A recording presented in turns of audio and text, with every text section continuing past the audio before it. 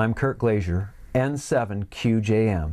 The last piece there was really great. We had a fun QSO with Tom, and it definitely shows you several things that you can be doing on the amateur radio. One, having a nice conversation, or QSO.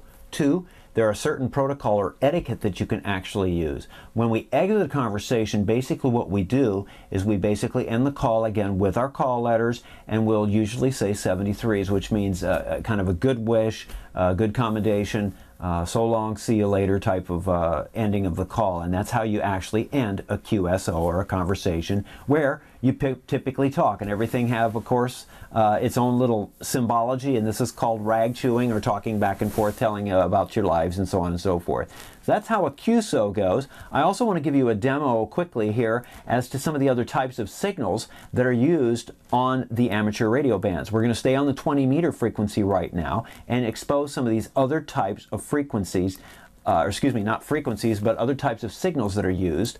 There are digital signals, there are FM signals, there are single sidebands signals as well, and then there are CW, or the little continuous wave signal. Right now we also are going to look at facsimile signals, and hopefully we'll give you a quick listen for a few seconds on that so you can recognize what that sounds like. Let's try that right now.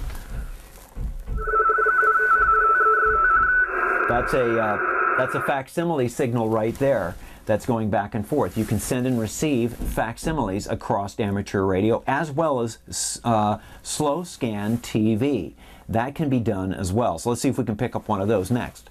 Scan TV right here. It has that oscillational type of sound. That kind of sound. You can hear it. That's slow scan TV. We also have FM frequency, as you can see right in here.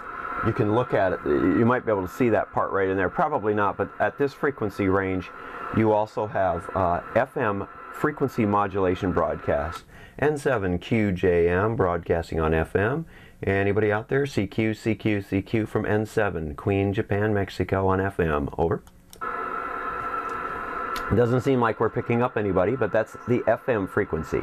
Next, the other thing is the chart that we showed you a little while ago, the color bands on that, and you can also find those online, which basically gives you the frequency bands that you can be using and tells you what type of signals you can send and receive in those portions of the amateur radio bands that you operate with.